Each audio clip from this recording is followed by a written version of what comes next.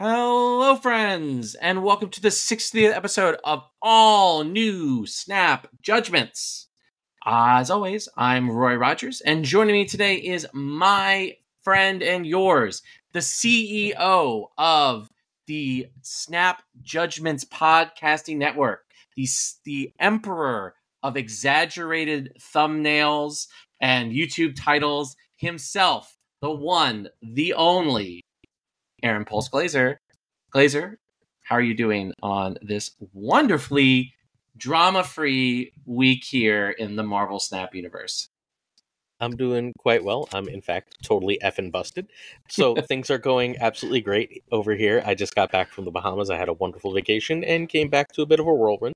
But outside of that, pretty happy. We'll be at a wedding tomorrow for a good work friend and enjoying myself. How about you?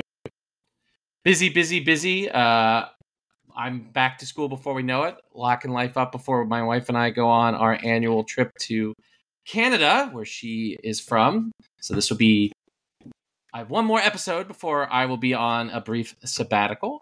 So haters can only have to deal with me for one more episode before you get a little bit of a break. But, Aaron, who are our effing busted special guests this week who will be joining us to discuss Marvel Snap? I just, as you were talking, talked myself out of doing his logo saying thing because I'm going to do it no justice. But you know him, you love him. He's, I think, without exaggeration, the best deck builder and player of the largest Marvel Snap content creators. It's Bynx. How you doing, Bynx? I'm doing well. Thank you so much for the pleasant and very nice compliments. I'm doing very well today. It's been really good. I'm excited to sit here with you folks and talk some Marvel Snap. Cool. And Bynx, should any of our viewers currently be under a stone and not know how to find you, how could they do so? Yeah, Twitch, Twitter, YouTube, Bynx, BYNX_plays. You can find a bunch of really cool stuff there. Try and play mostly my own decks, different off-meta cool things all the time. Really good stuff. Awesome. And our other guest is the secret sauce deck builder of the Marvel Snap community. As long as Arishem isn't everywhere, now he's mostly just the secret sauce rager of Arishem decks of the Marvel Snap community. But usually, all of my secret best brews come from the one and only Ika. How you doing, Ika? I'm doing well. Happy to be here. Looking forward to talking about a bunch of stuff. I grinded a bunch today to be ready, to talk about the new cards. So yeah, I'm ready to go. And how could our people find you? Ika_MTS. That's my Twitch. That's where I stream. You can find the spicy cooking shows there. And on Twitter, I post my decks and memes on Ikas_show. And Ika, when do you have your deck ideas? When do I have them? Mm-hmm. Oh. Am I supposed to answer this? Oh, you don't remember the other day I was on your stream and you were just like, I was in the shower and I started to have this deck idea. And then I played in bed. As the person who has to click the level of adult content in our YouTube videos, I'm going to transition us right now to talking about our socials, where our loyal listeners and loyal viewers can engage with us. All right, if you would like to find information about the latest effing busted videos and podcast episodes and deck lists, you should follow us on Elon Musk's Hell site, which really did break for me this week, which was very frustrating. So we are on Twitter at SnapJudgeCast. We are incredibly grateful each and every week to be the official podcasting partner of Marvel Snap Zone. Marvel Snap Zone is the premier website for everything you want to know about Marvel Snap. Its writers include Pulse Glazer over there, but also many frequent guests of the show, friends of the show, Lauren, Dan, many others. So all we ask is that you click the link to their Discord, which is linked in the description of this episode on YouTube or in your friendly neighborhood podcast catcher, where you can join the best large Discord in all of Marvel Snap. So please go engage with us, and support our friends over at Marvel Snap Zone by joining their Discord. If you want to use the internet equivalent of snail mail, to find out about the latest effing busted decks and other content in Marvel Snap, you can email us at snapjudgmentspodcast@gmail.com. But last, but almost, well, I guess almost last, but definitely not least would probably be the best way to put it, actually, is our YouTube. At Snap Judgments Pod, where 6 out of the 7 days a week, including when he's on vacation in the Bahamas, Glazer is out there grinding daily Snap Take content. Of course, Saturdays are the day that this podcast is released. So 6 out of the 7 days, you can find high quality content over on the YouTube. Glazer, if our loyal listeners would become loyal viewers of our YouTube channel, what would they find on the YouTube right now? 2 videos I'd like to shout out. First, I went and found every top player except one that hit number 1 on the Infinite Leaderboard, going back to when the Infinite Leaderboard started. And I found what deck they played predominantly in their season. I did a historical retrospective of Marvel Snap. I think it's fairly unique and pretty cool, and it's a good way to understand better where we are. And yesterday, well, I guess 2 days ago, as of this release, I did a big statistical or a big look at Arishem and why it is so successful and why the numbers belie how successful it's been in Marvel Snap. Really, really cool. Great stuff over at the YouTube. The last thing that we got to tell you is, of course, about the Patreon. So the Patreon, you know, some folks, Patreons can sometimes, I'm a Patreon subscriber, patron, whatever, to several things. Sometimes they can feel a little pyramid schemey, but ours is a reverse pyramid scheme, because the real point of the Snap Judgments Patreon, which is patreon.com/snapjudgments, is so that Glazer can justify to his amazing spouse and small child that he is spending money on the Marvel Snap community, that he's sponsoring events, that he's sponsoring tournaments like the Snap Judgments League, like the regular tournaments that launch hosted by Gunny T over at the Snap Judgments Discord. Like, these are all things that Glazer can only justify thanks to your support on the Patreon. So for as low as $1, you can get access to things like the Snap Judgments League, early content, all this kind of stuff, and help justify Glazer running up his credit card debt each and every month to support the Marvel Snap community. So that is the end of our sort of shout outs to the various social medias. And we're going to jump right into first impressions of Copycat. So for those of you who don't know about this card yet, which took me 4 Spotlight caches to open. Very frustrating, but I did get Call Obsidian, which I didn't have before. So, hey, you know, it is what it is. So Copycat is a 3/5, Series 5, 6K token. What does she do? Well, when you draw this, steal the text from the bottom card of your opponent's deck. Bynx, thoughts about Copycat? So Copycat is interesting, right? Because it's not really an archetypal card. It's just a generally good card that you would put in your deck if your deck needs a 3-drop and you're trying to have something to do. So before Copycat came out, when people were asking me, should I buy this card? Should I be saving for this card? I said there's one of 3 things that can happen, because there's already 2 other 3-drops that really fit that bill. You have Red Guardian, which is just, you know, probably one of the highest floor tech cards in the whole game, and Nocturne, which just does so much for you. It's a good body that can move and it can change locations, so it kind of does like everything for you. So I said there's one of 3 things that are going to happen when this card comes out. Either she's going to be worse than Red Guardian and Nocturne, at which point you can pretty easily skip her, because you're not going to really want to throw her in any deck unless you want 3 really good 3-drops. Obviously, she could be a Surfer card. She has the number 3 in her cost. She can be about the same or like a little bit better than Nocturne, Red Guardian, at which point it's kind of hard to want to invest resources in this card when you can so easily swap her out in so many decks with either Nocturne or Red Guardian. Or the third situation would be she would be much better than those, and she's a good thing to buy because she is the premier of those 3 cards to be your just kind of plug-and-play 3-drop. After playing with her a little bit, I'm not 100% sure on her. I think, unfortunately, from what I've played, I think she falls in the first option, where she is the 3rd best of those 3 cards, unfortunately. I really just think that Red Guardian and Nocturne give you more. Copycat gives you some really good information, which can be cool, but with Arishem running around, the information you get is kind of a bit meaningless, and sometimes half the time it's just a random card, right? And, the power can be really good, or it can just be nothing. And then you just have like a 3/5 that it doesn't do very, very much in your deck. So I think that overall, she's a cool card. She is probably really good in Surfer because she's just a really, really good 3-drop. But overall, I think she's like somewhat easy to pass on. She's fun. She's cool. She's interesting. But if you're looking to penny pinch with your resources, she's not really going to break the mold or open up any decks for you. That was a phenomenal take. Thank you. I really like this card. I'm a little bit on the opposite end. Interesting. Yes, the meta is not good for this card right now. If you're running into a lot of Arishems, yes, it's just like it's kind of a useless card. There is a little bit of a deck restriction. I'm gonna point this out. A lot of people are saying this is a plug and play, and it is. Generally speaking, it is a plug and play card. But there is a little bit of a deck restrictions where you need to be able to afford to not play cards on like this card on curve.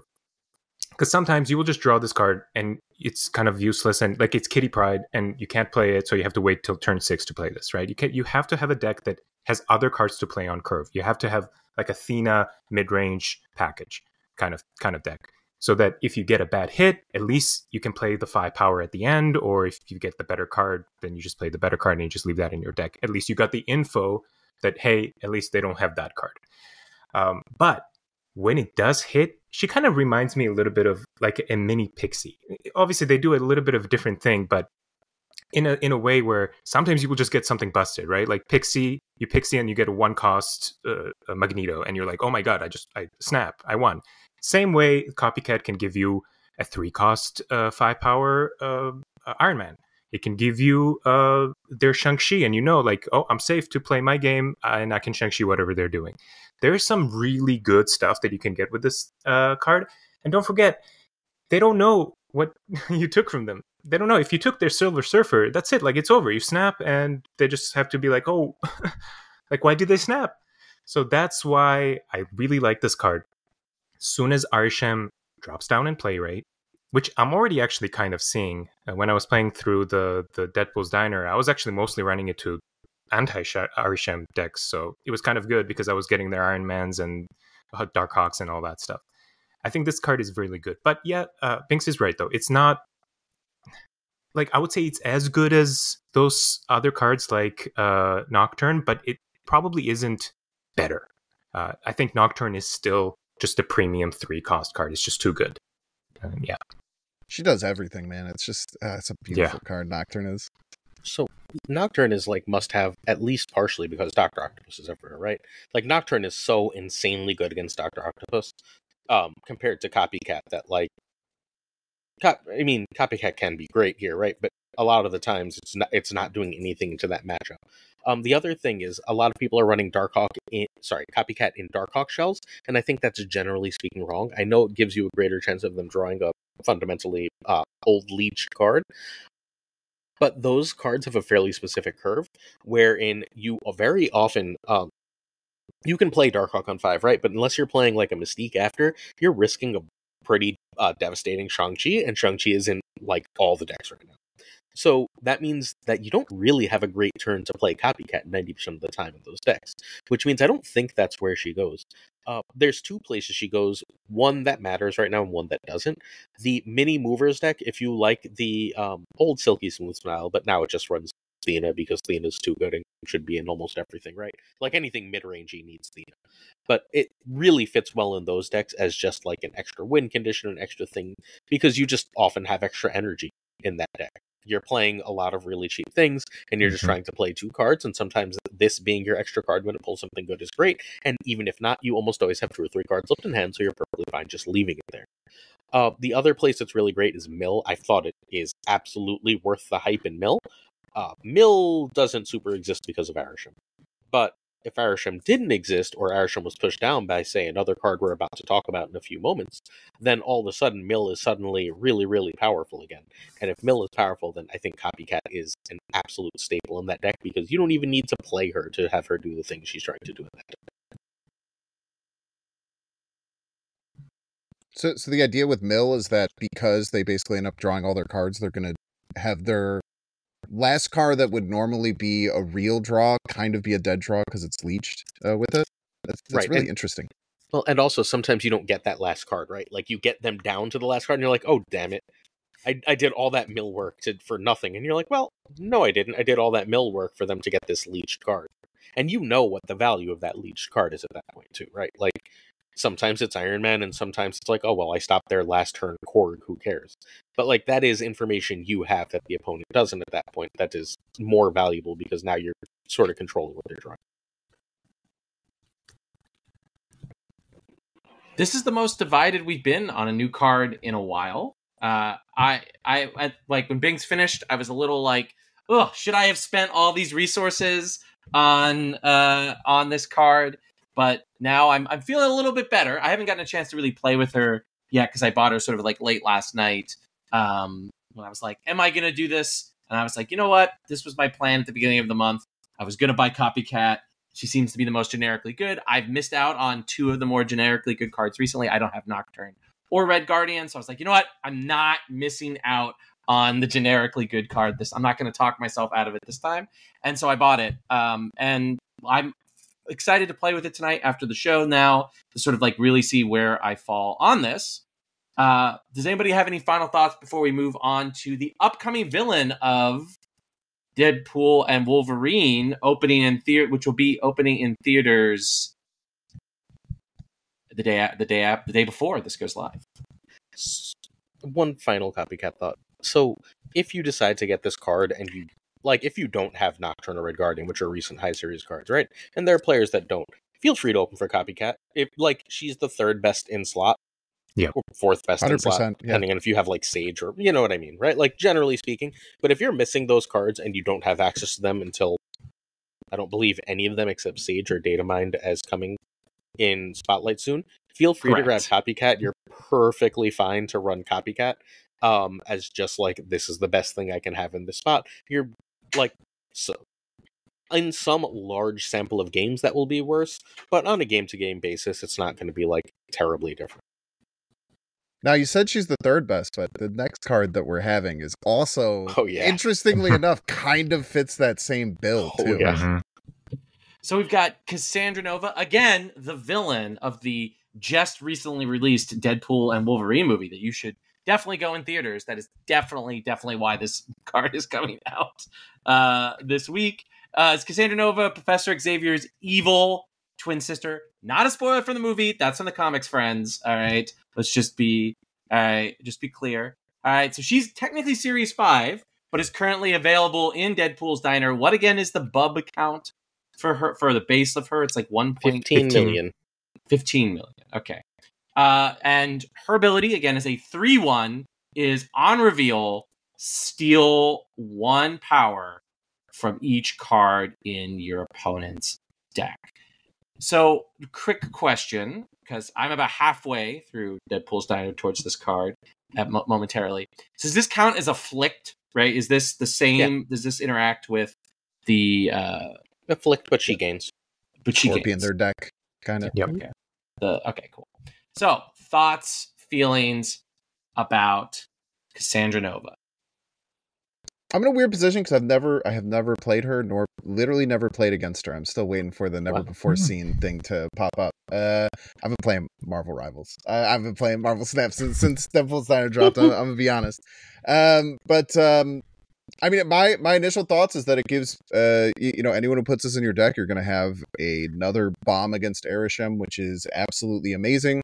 As much as I love Arishem as a card, I like having a card coming out like that kind of counters and helps keep that deck in check as best as possible. And even what's really cool about this card, and again, I'll probably have a more nuanced opinion about it when I see it. It's if you play this on curve and there's no drawing and nothing has happened to the deck, it's a 3/7 that makes all of your opponent's draws 1 less power. On paper, if you play this card on curve, that card's insane, right? You play God, what's the 3/8 that pulls a card from their deck? I'm losing Gladiator. my mind. Yeah, you play Gladiator. You're paying. You get one more power, but then you have this huge downside of potentially having your opponent get a 10 power card, pull out their Sasquatch, and then you're in a lot of trouble, right? So I think on paper, as far as a on curve card, this card is absolutely ridiculous. I think that what is going to be seen is that how bad is it when you draw it on turn 6, and it's much worse, and you don't actually get all that downside or all that upside unless you're playing Arishem. To be able to find to fit into a deck slot. So that when I play it, that's what I'm excited to kind of see and feel with it.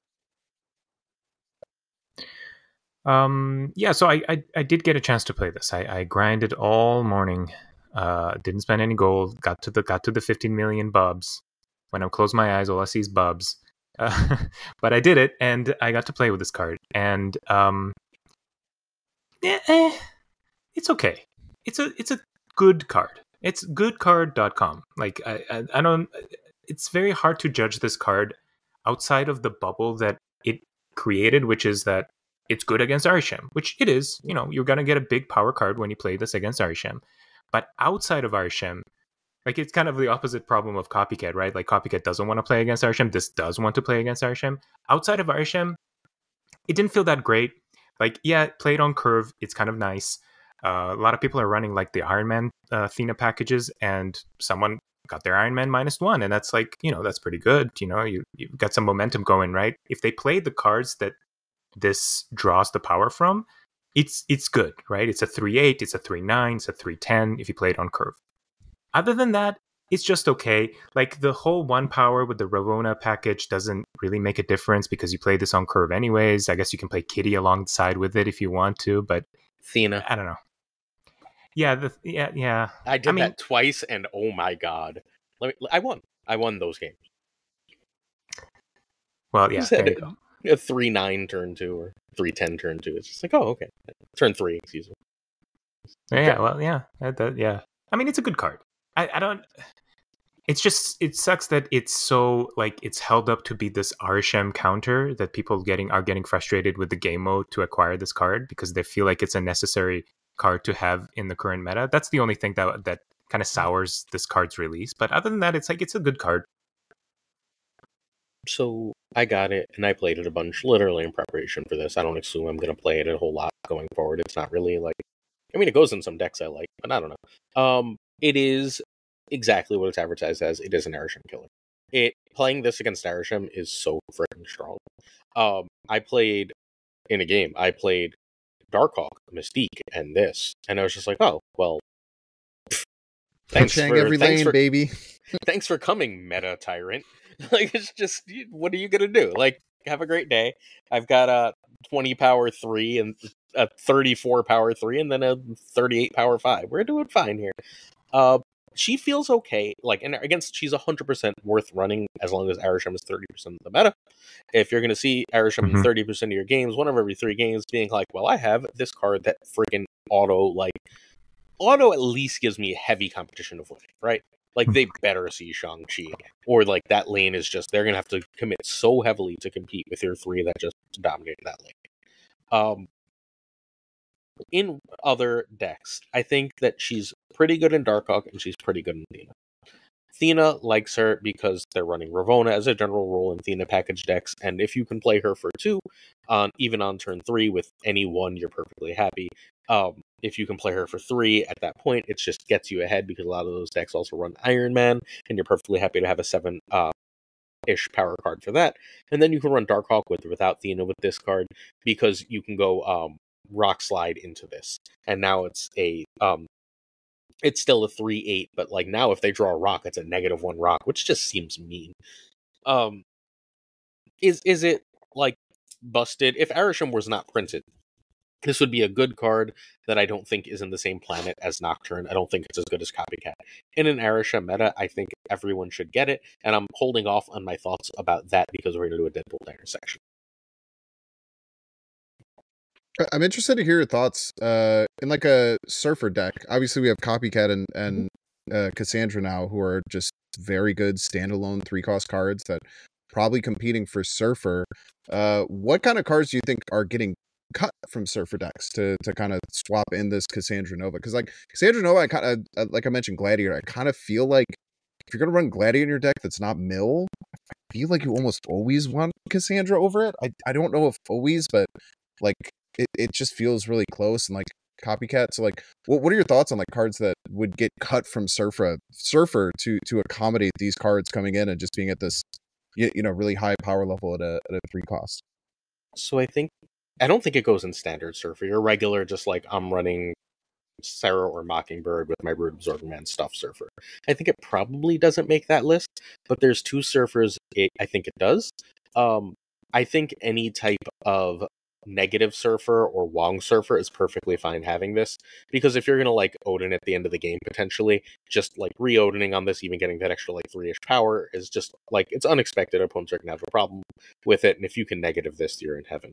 The other thing is Zunes played that Surfer Darkhawk list, and that Surfer Darkhawk list. You've been playing that? Oh, well, then tell us about it.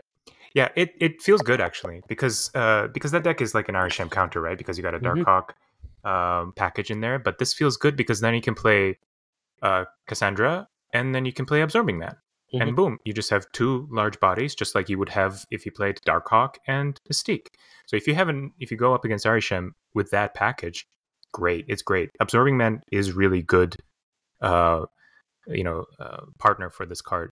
If it also works with other things in the deck, of course, right? So it's pretty good in Surfer. Surfer is always looking for cards to play on curve. If you don't get Brood, this is like your next best curve to play on 3, I feel like. But in terms of like the cards getting cut, like in that deck, I cut out Mockingbird. Yeah, that makes sense. Yeah. So yeah, there you go.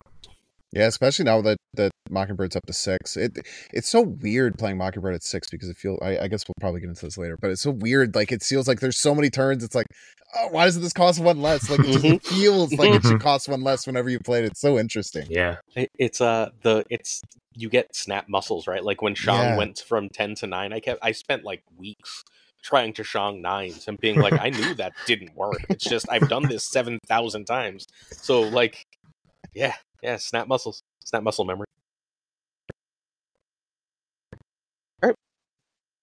All right, so we will move on to the other major change, which we were not able to talk about last week because wise viewers and listeners realized that we recorded before the OTA dropped because of Glazer's vacation last episode. So we weren't really able to talk about some of the changes that Bynx and Nika were talking about there with the Mockingbird change. So we're going to go over real quick the balance updates. So what do we got here? We've got Blob lost his ongoing. Mockingbird went up to being a 6 cost, but now 10 strength.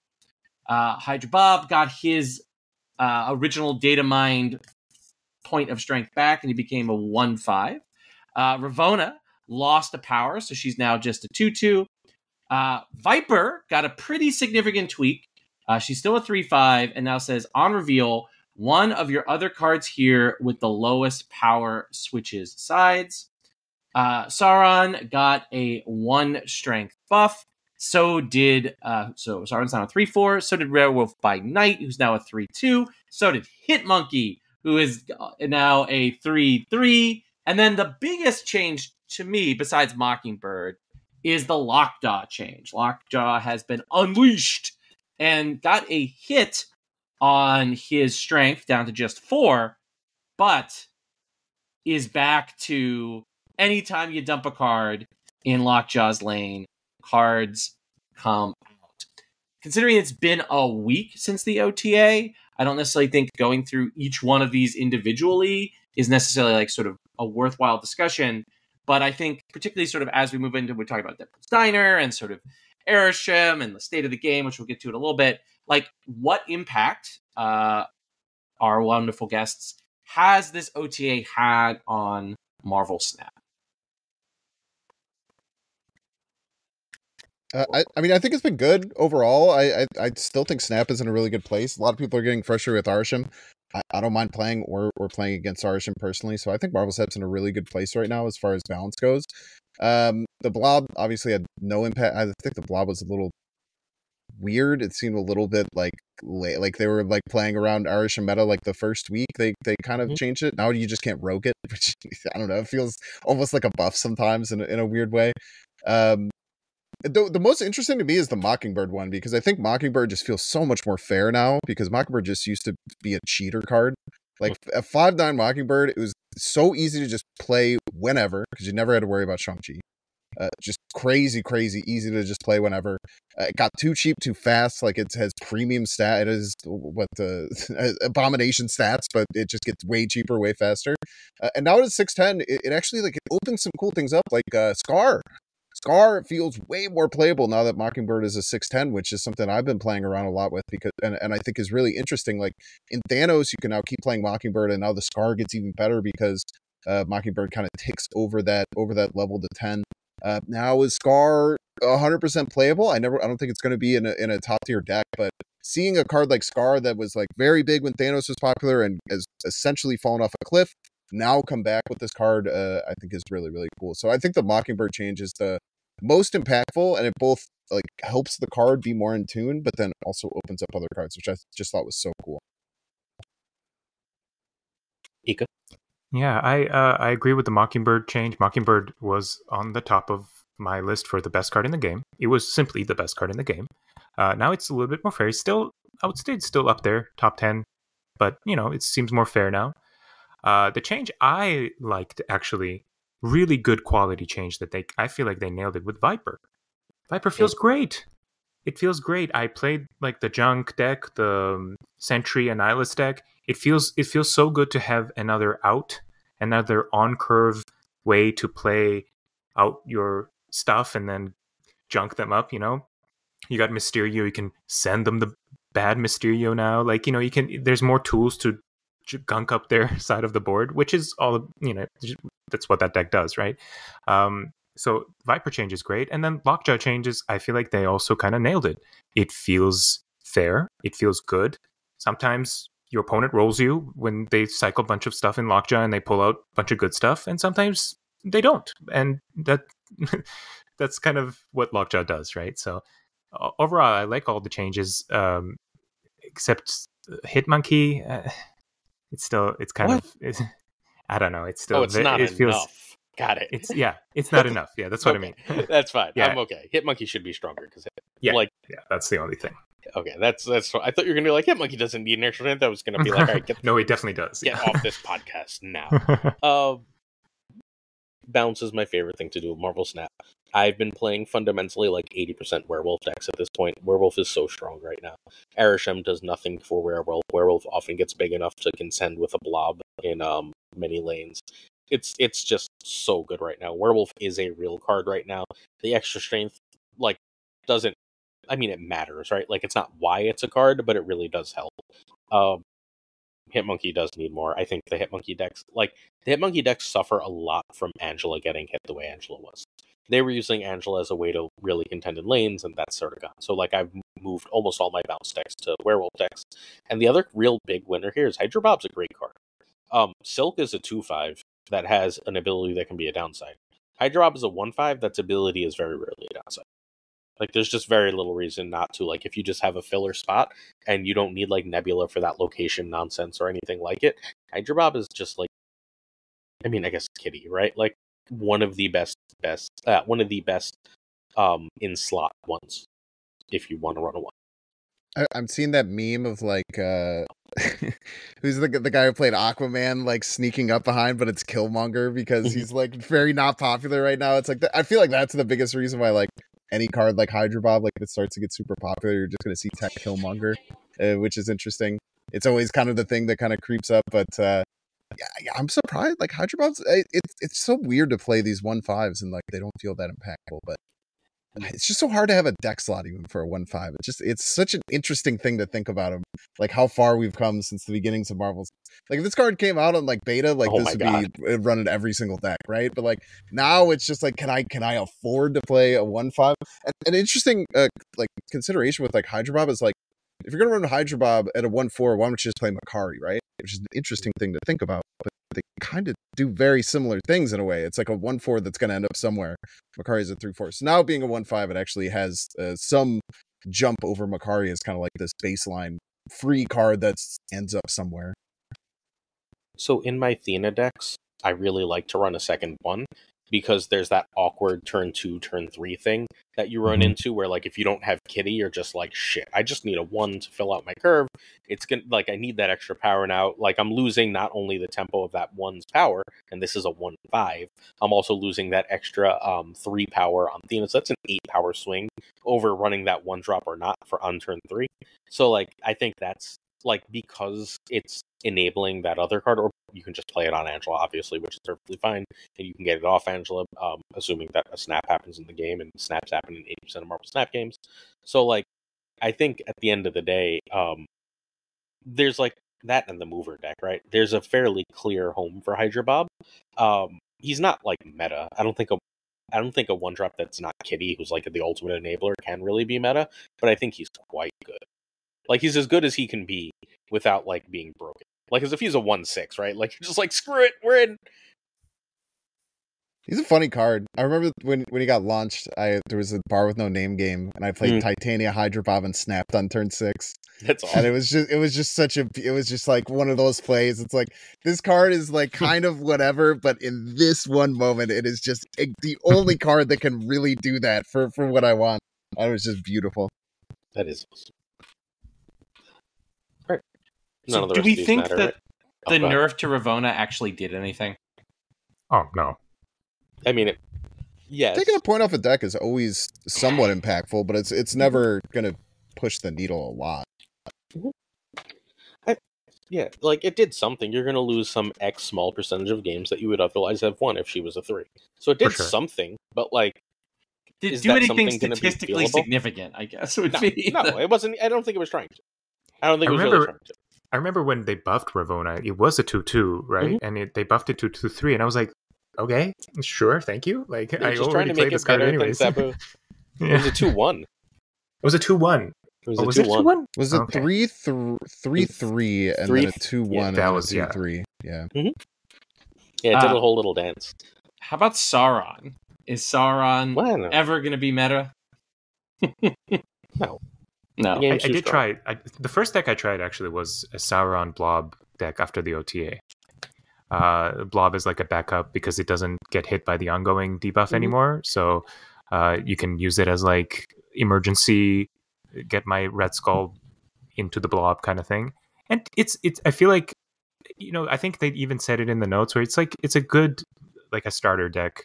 And they want this deck to feel like you're doing meaningful things if you're low collection level. Sure, yeah. I feel like Shuri Sauron is just kind of a deck of the past. Like, so many decks are doing so many things on so many different boards. It could be so flexible in the final turns. And, like, when you're playing Shuri Sauron, you're like, I play my Shuri, I play my giant card, I play my Taskmaster. Like, it's very straightforward as to what you're doing. A similar thing happens to, like, the mainline discard decks, where, like, these decks that are strong but they do a very simple and very calculatable thing on the final turns, just cannot compete with these decks that can do almost a similar power but can be almost infinitely flexible with what they're doing in the mid game. It's just kind of, the game's just kind of evolved past it. It feels like, but I'm sure Shuri Sauron still has fine stats, which is got great stats. Really? Yeah, that's interesting. It's just like, it's because no one expects it, right? Like, because no one's like, what? You're not doing that, and then you do it, and you're like, oh, I didn't bother to run anything to stop that because that hasn't existed in a year. But I think, like, that's it's Safety Blade's idea, but, like, that's my Conquest dream. That they just do, like, weird shit in Conquest instead of just having it be ladder but tournament mode. Just, like, be like, you know what? For this season of Conquest, we are unnerfing Thanos and we are unnerfing Shuri. Go for, like, a season. Just like we're Loki will be a 3, and when you play, like, you get this weird shit for this mode only. Go for one season, right? Like, and then for another season, you're like, all right, well, all those cards are banned. Go. What's best? And, like, you just do weird shit. Give me a reason to play it. Because if not, then, like, why am I not just playing ladder and getting 10 times more games in? I wish they did that for Deadpool's Diner, but we'll get to that. Yeah. Those beautiful infinity borders, though. Oh. Fair. All right. Ready to move on? Yeah. think we hit that. All right, Deadpool's Diner. All right. So, Deadpool's Diner will be about halfway over, I think, by the time this episode airs, right? Like, it's 2 weeks, A right? little less. A little less. A little less? Yeah. Okay. Well, it's a little less than halfway over. It is 2 weeks.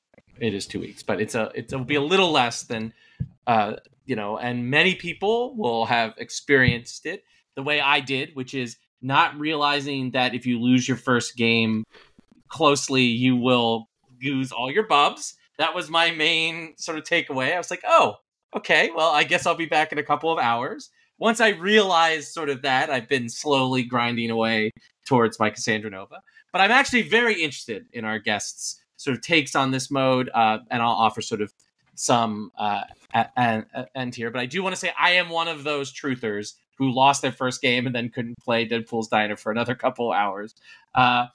So, what do you think? What are your you were saying earlier, like you had strong Deadpool Diner opinions. Fire them off. Mm-hmm. Oh yeah. Oh boy. So yes, I was also one of those people who got in the Deadpool's Diner. I'm like, how does this game mode work? I lost all my bubs. I couldn't even play it for 2 hours. But then you realize what's happening. I slowly grinded up. I got to the 50 million bubs. I did it. I did it without spending any gold, anything. I did it. It's doable. I did it in 1.5 days. Okay, let's say that. Okay, so to avoid this sort of situation, this sort of frustration that I think lots of people were voicing, where they kind of got locked out of playing the game mode that just launched because they wanted to be part of the hype and all that. I think I'm not sure why they didn't do like introductory bot level at first. Like you play against a bot. They tell you how it works. You play 1 game or 2, you get extra bubs, and then you go into the real matches. Not sure why they didn't think of that. That would have been great. As far as the game mode itself, I really wish that for the amount of hype and the presentation, because the presentation is great. There's some cool art, there's some funny images, blah, blah, blah. I wish that all that effort was worth for more than what we got. It's just ladder. It's just more nerve-wracking ladder. And for people who don't play this game that much, like I do, I play this game 4 or 5 hours a day. I can afford to grind and go into these large stake games because I know that I can make it back pretty quickly. For those people that don't do that, it seems very... it's too nerve-wracking. It's like, it should be fun. It should be enjoyable. It seems like you're playing these bobs and you're like, oh no, I'm going to lose all my bobs. I'm not going to be able to get the cards because I'm going to be way too behind. It doesn't feel like an enjoyable way to interact with this game mode. That's all I would say in terms of that. Yeah, I feel like I'm so weird with games. Like the moment a game isn't giving me enjoyment and it feels like work. Like I know a lot of people will play games and be like, I play my dailies and then I don't. And that's how like they enjoy games. There's like 4 games that they do that and then they have like 1 game that's their main game. I will just never do that. Anytime a game starts to feel like work for me, I'm just like, well, what am I doing? But it's like Deadpool's Diner kind of feels like that. Yeah, it's just ladder, except with like a triple snap at the end and this exponentially growing amount of quote unquote pot that you're doing. Now, I haven't played very much. I will preface that. I've played probably only about 10 games just because I'm not interested. There's nothing interesting about it. Just like Ika said, I love your idea about the bots at the beginning. That would have been so helpful. And like when you first play the game, there's that like cool thing where like the heroes are talking to you and stuff. Mm-hmm. Like you have this like cool, interesting thing with Deadpool, and Deadpool can show up and like tell you about how the game works and like maybe even some basic like strategies, because like everyone just shows up and they're just like click and then it's snapping and like there's a bunch of numbers and then you just die and then it's like wait an hour, give me money. I don't know. I really, really didn't like that. It feels like a huge like missed opportunity that just feels like work. Like there's so many cool things you can do with something like this. Like you could have, maybe there's 10 different decks that are pre-built that you can play. There's like Deadpool's Destroy deck and all these like other like interesting things instead of just play your best deck because it's very important. And then you're just like playing ladder, but it looks different and the stakes are kind of more important, but also not important and not anything. Now overall, I mean, it's like good for the game to have a card that you can get for free. And it's good that there's all these resources that are added, but it's just a sigh from me of a missed opportunity for something that could have been really cool and exciting, and they're presenting as very cool and exciting, but then when you're actually doing it, it just feels like work and chores. A bunch of people who really love poker think that the snap is why we enjoy Marvel Snap. And like the snap is nice, right? Like I'm not saying I like the game more without the snap, but the snap is a part of it, but like the gameplay is why I enjoy Marvel Snap, right? Like the actual strategy, the like figuring out what to play where. The snap is an extra layer of strategy on top of what I ever like. Already like. The problem is I don't want to like go further into the snap. I want to go further into the gameplay. I don't want Snap to be more like poker. If I wanted to go play No Limit Hold'em, I would go play No Limit Hold'em, right? Yeah. And like it's literally just like, thank God they have the like timer so you can get back, but otherwise they're like, spend gold to buy back in, buy more chips so you can play more. That's what they are. Bubs aren't cubes, bubs are poker chips. And like I'm not a gambler. I don't love gambling. No offense to anyone who is. I don't really like. I think it can be done healthily or unhealthily. If it's unhealthy, then you should seek whatever help you need. But if you're a healthy gambler, have fun. Whatever. Like, it's your life, right? I don't love how heavily the gambling aspect is pushed in this mode. I think that it is the bells and whistles appeal to the weakness in people, to people's worse instincts to make money in a way that I'm not super comfortable with. Like it's predatory monetization in a way that I don't love, being in a Marvel game that is ostensibly marketed to children. Like, I'm not usually Mr. like, oh, please think of the children, right? But like, this is like, I know, like I've had multiple adults message me and be like, this is really bad. I'm not saying this publicly, but this is really bad for me mentally. This is preying on some like addictive habits I have. I don't like this mode. And if it's doing that to like adults, then I don't love it being involved in children's entertainment. Yeah. And I don't love it being involved in adult entertainment, but and they don't even do a good job of communicating what the value of bubs really even are. Because at the start, if you get locked out of the game and you feel forced, okay, forced is, quote unquote forced, but if you feel like you need to buy in to get playing again, they don't really do a good job of communicating. Like, okay, actually, you know what? If you go on a little bit higher up in the ladder of the event, the bobs that you get increases exponentially, and things like that. Like, there's tiny little details about the game mode that's just not communicated well at all. Like, at all. You have to go on, like, today I was like, video. Yeah, I guess so, right? Like, you have to watch you have to go and see a content creator's video breaking down the event, which it just feels bad. Anyways, it's not communicated well within the game mode, and the numbers are, at some point, the number of bobs becomes so absurd and irrelevant. It doesn't even feel like you're really playing anything. Like, I was in a 2 million bob game, and the numbers just keep increasing, like 2.135. Like, I don't even know what it means. Like, let me just play the game. Am I winning or am I losing? Then let me just get the rewards, right? Like, so at some point when I succeeded, because I spent I think a little less than 2,000 gold. I didn't keep straight track, but a little less than 2,000 gold just out of patience, because I was like, just give me this goddamn card. I need to test it. I've got content to make. So I ended up getting Cassandra Nova, and at first I was like, I fucking hate this. Once, like, I was just like, why don't I just play Marvel Snap instead of trying to play Deadpool's Diner? And I just played Marvel Snap and I flew up. And it was easy. Like, not easy, but like, it was Marvel Snap, and like, I'm good at Marvel Snap. So like, it was just like, okay, I'll just play Marvel Snap and like retreat appropriately. And then if you see that extra snap coming, retreat a little earlier than usual so you don't lose. Play a couple tables below. And it became fairly obvious how to go about it. But like, play it like Marvel Snap, where you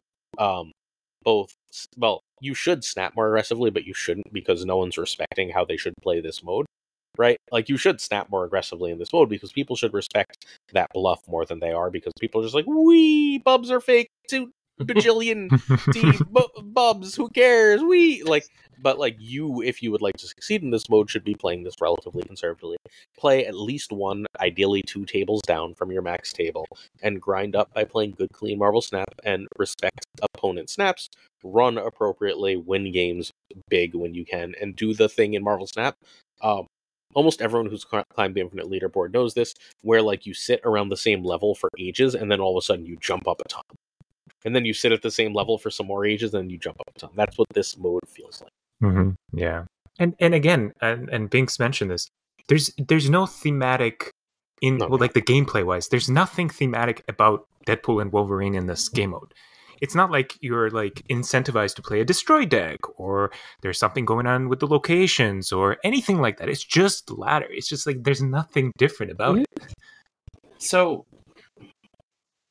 I want to preface what I'm going to say with like, on some level, like particularly you mentioned the art, right? The art is really good, right? The graphic design team did an amazing job, right? Like I think that Deadpool Diners look super cool, and like the reward track looks really cool. But other than that, it feels like a really cheap game mode. It really does feel like 3 months ago, Disney knocked on the door of all of their license holders and said, like, look, Deadpool, Wolverine, like the MCU's been on the downswing. Like, we need like all hands on deck to ensure that Deadpool and Wolverine is going to be a hit film. So everybody's got to do their Deadpool and Wolverine tie-in. Go. And this is what they did, and they could do it without expending a huge amount of resources. Like the fact that they don't have a Deadpool voice actor who walks you through it, right? Or Deadpool popping up like and making a joke in the middle of your game, right? Or Wolverine, like a Wolverine voice actor doing something like that. All feels like cheap, right? And the same thing is with the rewards track. Like as I started to do better, like I actually got less, like the first few games I won and they gave me some gold and some credits. I was like, oh, cool. Like more rewards. This is really good. But then as I started to climb more, it just became like more bubs, right? Or like, it was like I would win up like 2 games and I would win some additional bubs that didn't even kick me to another reward level. It was just like, here's another arbitrary amount of this arbitrary currency to get, or your currency is going to refresh faster if you fuck up, right? Like it felt very like lazy. Like I'm going to keep playing because I do want the free Cassandra Nova without dropping the 6K tokens on her. But I was fundamentally like, this just feels like really lazy. Like, and that's kind of disappointing considering how much they hyped it up as this game mode, that it is a sort of like high stakes Marvel Snap, but like for what? Right? Like, because I think making it accessible, which putting a free card based on this new movie they have coming out, and making it high stakes Marvel Snap feel like design principles at war with each other. And the solution that they came to doesn't feel satisfying to me as a lower skill, lower level player. So I think like the community is reasonably unified, except for the poker sharks. I have a whole bunch of people, like I keep getting messages from people who love poker, and they're like, I love this. This is amazing. And like I think if you really, really like poker, that's why I'm convinced whoever came up with this idea within Second Dinner, like just loves poker. Like they have like a company poker night, and they were like, oh my god, what if we made this Marvel Snap? Like, because the people who love poker keep messaging me to be like, can you tell me why people are complaining about this mode? I don't get it. And I'm like, yeah, I don't want to like make you hate it. Like, enjoy it. I'm glad you are. It's just, but if people who really, really enjoy poker seem to very, very much enjoy this mode. So like, I know who it's for. I think Second Dinner is either too narrow in thinking that was everyone, or like thought that was more people. You know what I mean? Thought that was more people than it turns out to be. You know what's interesting? You mentioned like the snap mechanic is like not like or the most important thing. I personally think Snap would be a bad game if there was no snap mechanic. Really? I think if you were just playing Marvel Snap for 6 turns, I think the game would just be bad, personally. But the problem with Deadpool Hunter is that it doesn't make the snap mechanic more interesting. It makes it less interesting because there's this beautiful, elegant thing about a 1Q game turning into a 2, into a 4, into an 8. It's very, you can see it happening, and it's like this really interesting thing of when you're willing to push more. But then what Deadpool Starter just does is just like, well, okay, well, also on turns 4 and 5, you just double it again. You just do it again on 4 and 5, just because more buffs. is how it feels to me, and it's like that makes it feel less elegant. I do understand the idea that it's like poker like, because it's like you're going to the flop and the river, and each more information you get like adds more. But like I actually feel like it takes away from the snapping mechanic that happens, at least from how I view and play the game, which is it hurts. And to extend that thought, like one thing I found is, and I'm sure this is going to be an experience for people who are still climbing from the lower Bob collection, right? Where I'm up in the millions, right? I hit my 15 million mark. And I got Cassandra Nova, and I'm like, okay, I want to test this deck. Instead of going on ladder, I actually went into sort of the lower table, but I can afford to just snap in that lower table. I can bring this game all the way to the end because I want to see the interactions with my cards that I'm playing with. And for someone, if my opponent is, painstakingly trying to climb up and they're holding onto their bubs, it's not going to be a fun experience because I'm going to be snapping like turn 2, turn 3, or whatever. So right? You're a table bully, is what you're telling me. I just lost 2 million to TLSG on ladder, because I wasn't sure if he had Cassandra Nova yet. And I was like, I should run. I have no idea if TLSG has Cassandra Nova. So I was like, I don't want to fucking just rob him of cubes. I'm straight up probably not going for that variant. I don't give a shit. Like, that is way too much grinding of this bullshit for me. Thanks, though. This game will not feel like work to me. So, like, but I was just like, do I, like, run? And, like, because I could have run. I had no chance of winning. And I just stayed in, and he won. And it was just like, huh. But, like, it's weird feeling like you have the thing. How hard do you play? The mode is going to get real janky depending on different people's incentives. Yeah, it's interesting, right? Because I think for me, it would be a more interesting mode if the numbers had more like weight to them, right? Where it definitely does feel a little like, if I grind enough and I'm conservative enough, I could theoretically, and I like time is like the fun. It's actually like real sort of like infinite.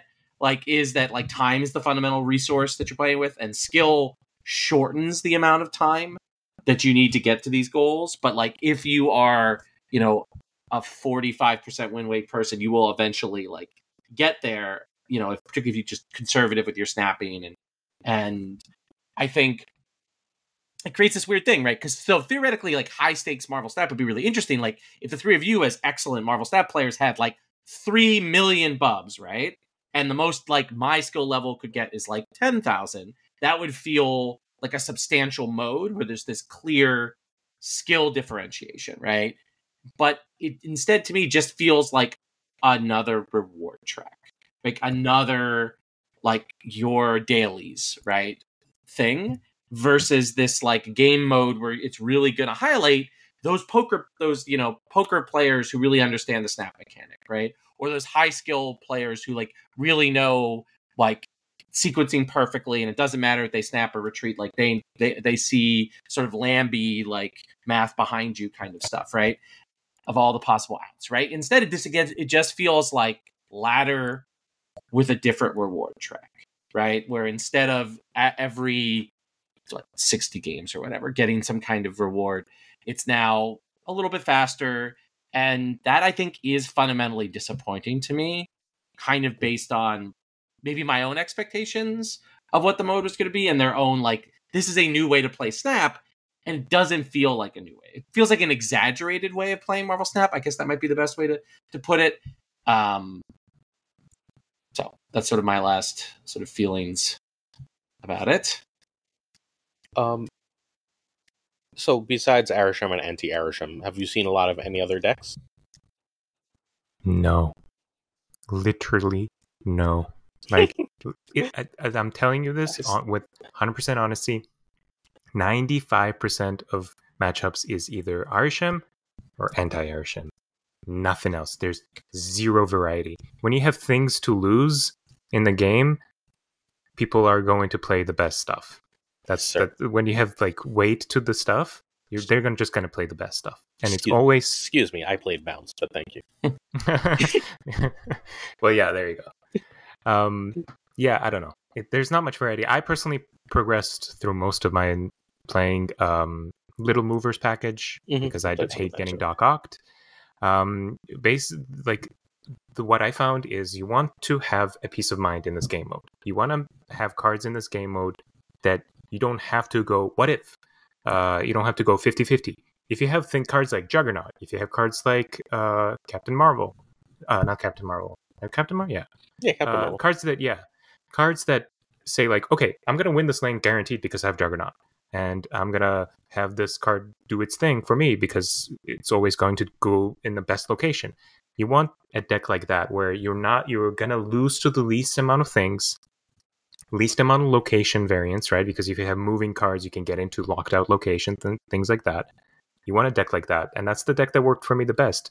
The one that reduces variance the most. My MVP was Ajax. Ajax was so good. Like, people do not accurately account for how big that fucking card gets yet. But that's a 5/24, right? Like 8, like most of the time. If I play Ajax on 5, I've got Hazmat. Otherwise, I would do something else, right? And like they're just like, I will sit there with my like 20-7 lane or 21-7 lane and just play elsewhere. And I'm like, all right, cool. And then I just win, right? Because like I'm shonging you and hazmatting, and then bye. The game is over. The game is fundamentally over at that point. It is like Ajax is so good at stealing queues because everyone seems like certain people are still saying Ajax is bad, and Ajax is very not bad. He's a 2-card package. He's not like, you shouldn't be running him in the full thing. Cam figured that out, right? Where Cam was like, just run it with Hazmat, stop being cute. Like, 100% correct.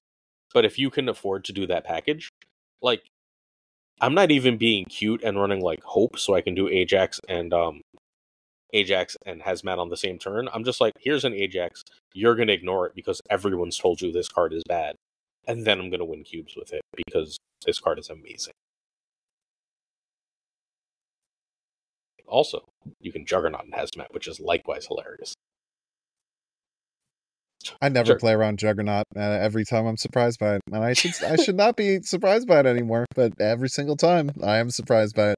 It's just, you always forget that card exists, even though it's like in some of the like top tier decks right now. Just still never even think about it. Yep, Juggernaut's been responsible for 2 of the last 3 losses that I did in Deadpool's Diner. It's like, oh yeah, I've got this down pat, and it's like, no, I don't. It's like, oh yeah, Juggernaut, what a card. Why haven't people always been playing that card? Start main decking like Ultron or something to just the you're not moving me anywhere. Like I Juggernaut doesn't beat Bounce a lot because Bounce is just like, all my spots are filled. What do you think you're doing? Like, it's cute that you think you can do that, but like you're moving. They could wreck your wolf turn though, really bad. They can wreck your wolf turn. That is bad. It does often wreck wolf. It wrecked my Grandmaster turn. Yeah, like my beautiful Grandmaster turns that I had. When you finally get Grandmaster to work. Well, it's like, no! Everything was set up perfectly. My Glenpool, it was great, but no. Hey, I heard you wanted to move a card. I got you. Don't worry. I got that for you. It moved to the middle, too. Just not in the, not before my Grandmaster. Triggered. So outside of play around Juggernaut, what other tips do we have for this mode? I'm going to be honest, I have nothing. I've played 10 games of it. I am going to, unfortunately, grind it probably on my off time until I get to 15 million. I'm just not interested in playing or optimizing at all, personally. Right, so you're not going for the variant? Nah, it's fine. Yeah, I think I'm blowing it off too. I can't bring myself to. It's like, wait, it's 101 million? And like there's no rewards between here and there, so I'm doing it just... What? You don't like the worn out blue border that doesn't look like anything? So, look, I don't like custom borders. People can do what they want, obviously. I just stuck my custom borders on random cards and I plan to never think. Like, I don't care about them at all. Yeah, I don't know. So, Ika, tips? They always have it. If there's a card and you're like, do they have it? They always have it. Just remember Especially against Arishem. Yeah. Oh my god. I got Loki'd on 5 and my deck doesn't run Shang. And I was like, Shang's the only thing that beats me here. I could totally stay. Also, you never lose in your gamble. Just remember, you can always gamble more and get that money back. Never let them take the bubs from you. Always double down. It's true. All right. Psychological Every warfare. losing. It's really important that people remember this when they're playing the mode. Every losing gambler is a great gambler who just quit too soon. Right, so that is a really, really Like that important meme? attitude. All yes. right, before Yeah, we digging for diamonds. okay, we are moving on before someone actually believes that, and our show gets sued because Roy said that one, so I can't even be like, this does not reflect the opinions of Snap Judgments. Damn it! All right, you're two of the best deck builders I know, so let's talk about deck building, and then we're gonna build a deck together. Cool. Do it. Okay, so how do you go? What? Go ahead. Oh, okay. How do you go about building decks, and where do you start? I think you start with an idea or a card. So if there's a new card coming out, you put that card, you think about it, and you put it in a deck, and you say, what does this freaking thing want to do? Or it could just be like an idea. You know, it could be obviously you could look at things like Cerebro or like a junk type package, or you know, like different kind of things like that. You always have to start with an idea. You find the core cards that fit into that idea, that do it best, that you will never even think about changing. And then you kind of like, I'm an inside out kind of deck builder. So I kind of build those core cards that I want to see. And then I think with this idea, do I want to have a pretty standard curve? Do I want to have a very low curve? Do I want to have a pretty high curve? And then I just kind of like build situational pieces like that on top of it. As you're building it, you think about what kind of weaknesses and strengths does this deck have? How can I fill out those weaknesses, or am I okay with having those like kind of weaknesses there? And I just want to kind of go all in on power, or I want to go all in on tech and not worry about power.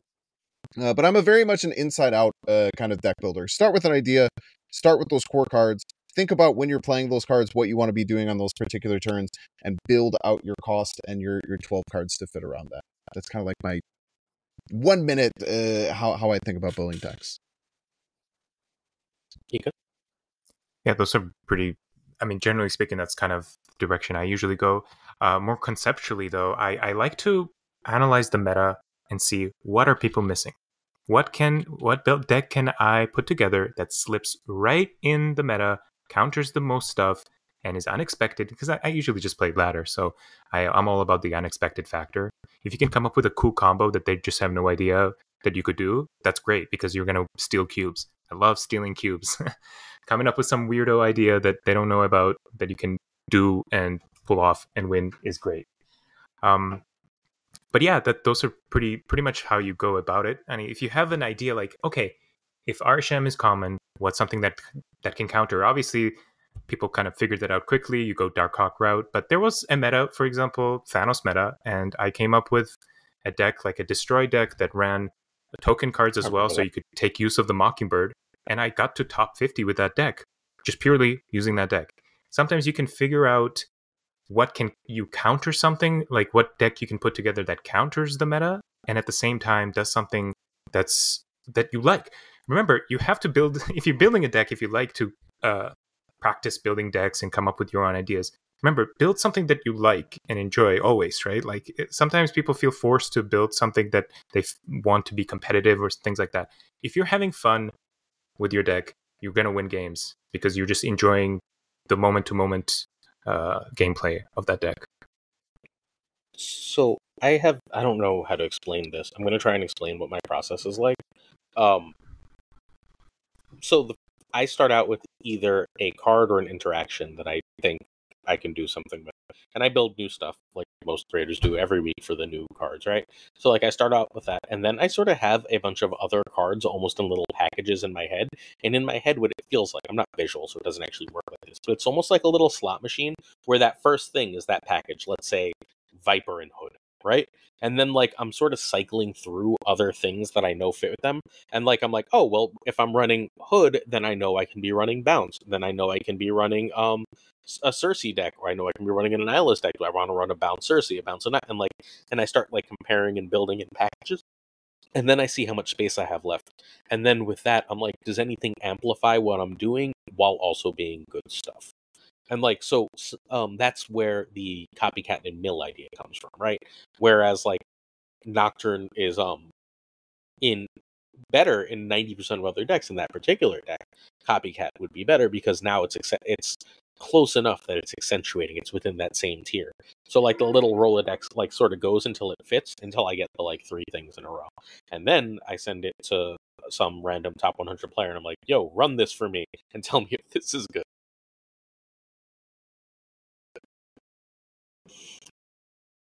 Any cost curve tips? How do you figure out your cost curve? How many, I mean, we don't run ones, but how many non-ones do you run? How many of each cost do you run? Are you looking for specific things? What's the plan? I don't know, man. Nebula's still so good, dude. People underestimate Nebula all the time, man. Dude, card. This is gonna sound annoying.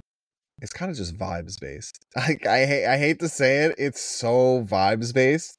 How you want to like run your curve, and it kind of does come from just like a lot of practice of a lot of playing a lot of different decks. I could just kind of look at a deck and be like, there's certain turns where I'm just like, what the hell am I doing? Okay, well I need just like a good card that I can plan here.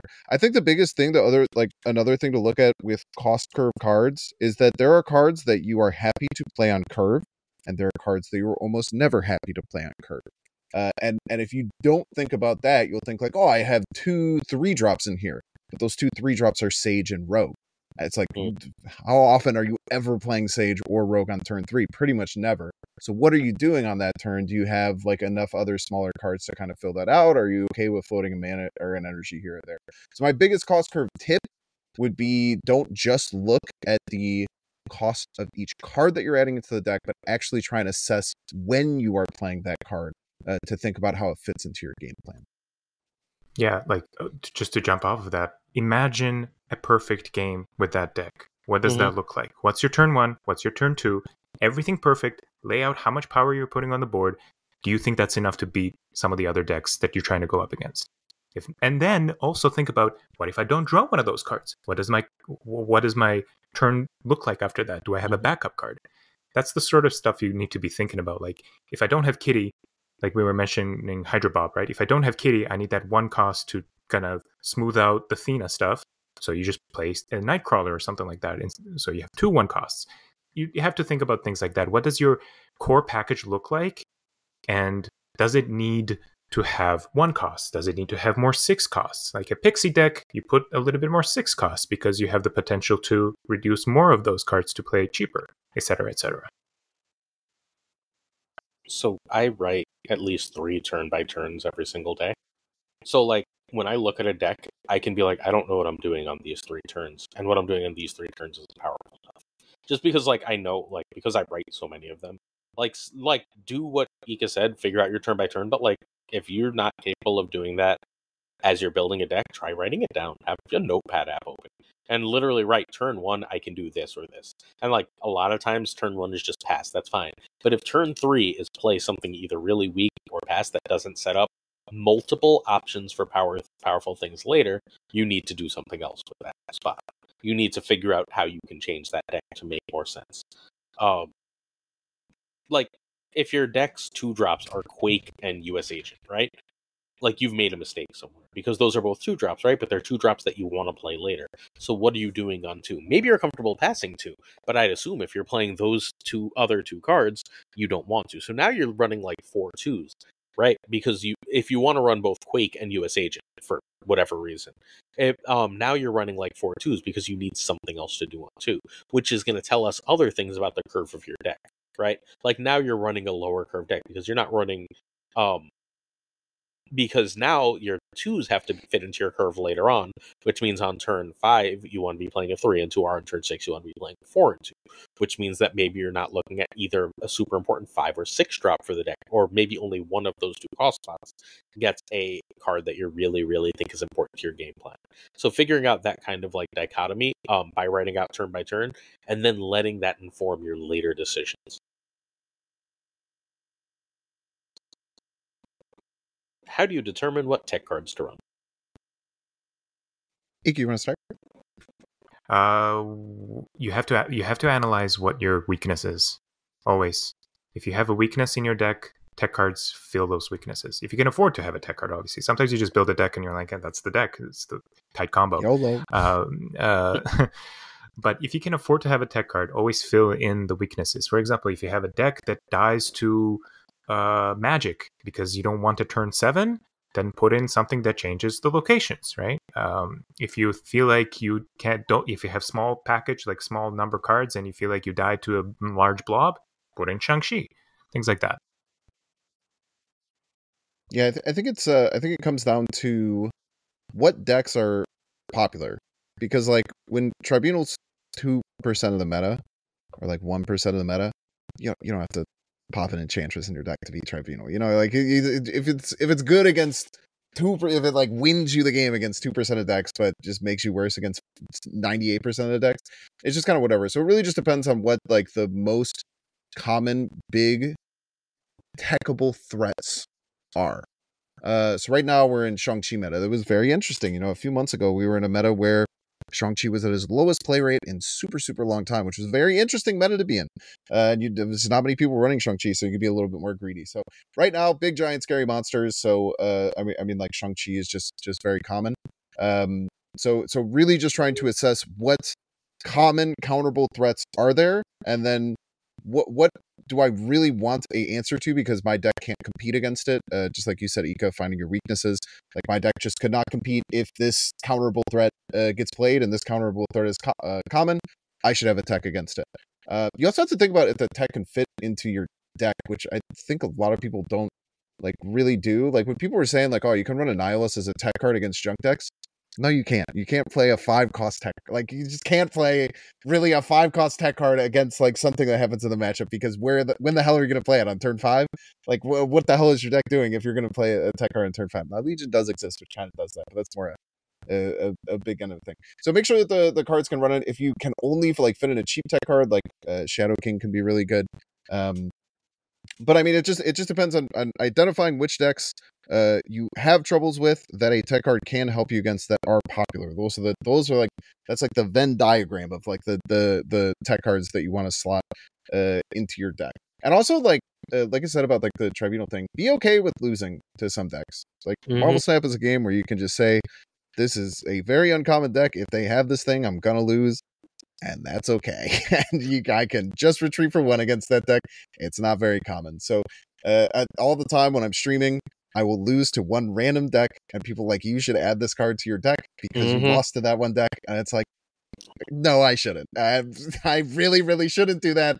That would be a very silly thing to do just because you lost. So people can be really another big tip with tech cards: don't add a tech card just because you lose to one deck on ladder.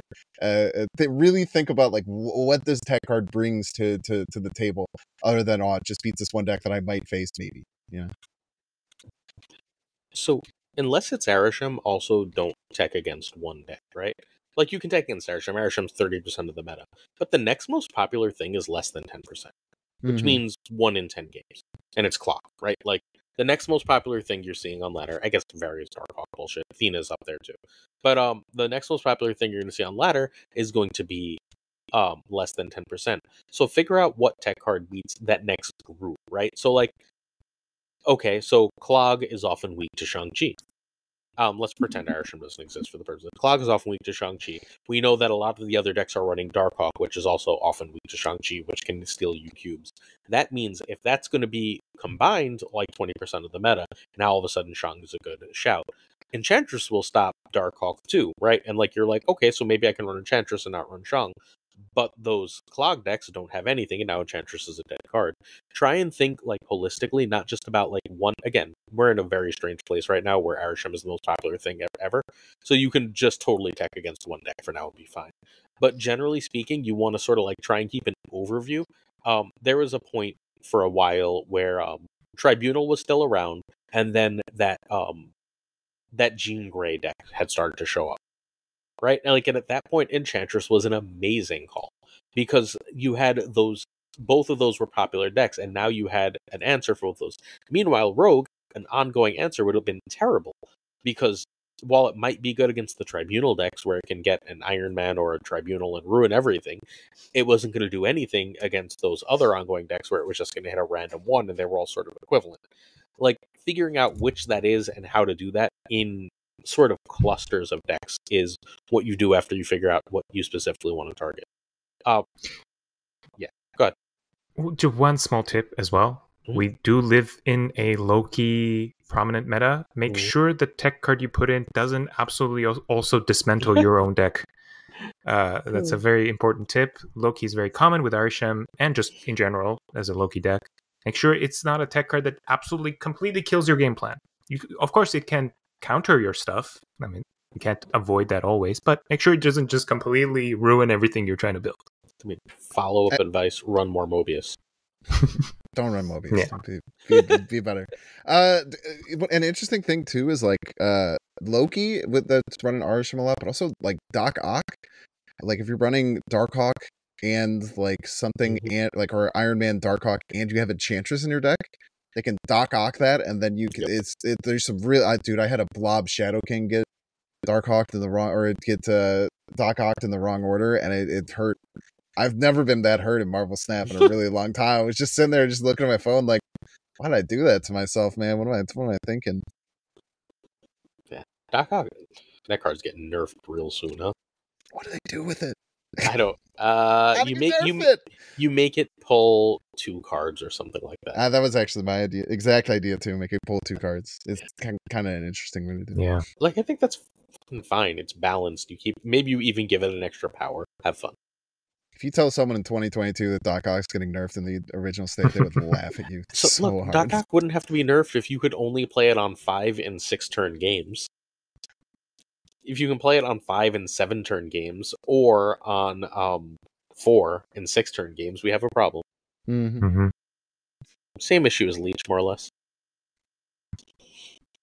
Alright. You've got 90% of your decks set. You've even got a tech card for the meta. What do you do with the last spot or 2 spots? White Widow. You said Mobius. You said Mobius. So funny. Nocturne. Yeah. You just pick the best card in slot, right? At a cost curve you need.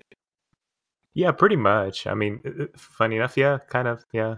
I mean, like, you should probably experiment, play the games, have a flex slot, and then see if it was worth it to put in that card. And then if not, then try something else. Sure, but like also, how often are you sad that you stuck a Jeff or a White Widow in your deck? Yeah, but you should always also be looking if there is anything better. Yeah. Let's put it that way. That's right. I can live with that. Yeah, having those like 1 or 2 extra tech spots when you're doing it, and this is just like a general knowledge for people who are maybe you net deck every single deck, you never build your own decks, which is okay. People are very mean to people who do this, because I did that for every other card game other than Marvel Snap. I used to hate building decks. I would just take other people's decks. I had a great time. It's totally okay to do that.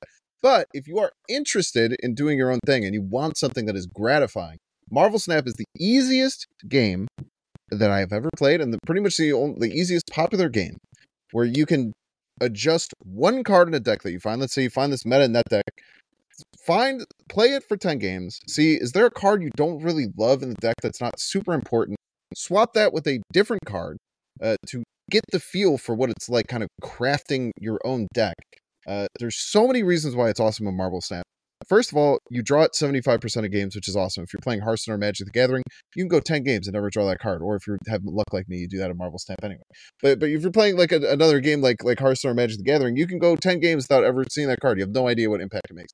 Every card you change in Marvel Snap is incredibly impactful, so you will immediately get a really cool impact from changing that card out. And you will feel so good. Like, you will hit so many, your brain will produce so many happy chemicals. When the choice that you make to swap that card for a different card wins you a game because it comes in at the perfect time and counters something. So it is the easiest, I think, game to kind of start tweaking and start getting your creative juices flowing for building your own decks. And it's very easy. You just find a net deck, play it for 10 games, swap 1 card out with a different card, and you can immediately get some satisfaction from it. And then now that's your deck, and you can yell at other people for playing your deck and have ownership of it. It's very cool. Yeah, all decks are trademarked in Marvel Snap. So 2 places to start if you're looking at just trying to like figure out where you can try things. If you don't have anything you love to do on turn 5 and just like sometimes your turn 6 is a little awkward, try a Claw. Yeah. Claw is so good. Cube Thief. Claw, like, I never do Claw math. Like, Claw is my juggernaut. Where like I'll be can like, beat all me right, if so you I play. want. You like what? I don't remember what rule number it is. You die to Doom, but like, I never think you die to Claw. Guess what? I died to Claw. Like, oh shit, that's 8. Oh shit, that's 8. Like Claw is really good at that. Legion is amazing at that. I mean, it kind of goes off of that point and what Bynx was saying, like taking net decks and swapping cards. Remember, there's also a strategic advantage you have if you change 1 or 2 cards in a deck that is very common.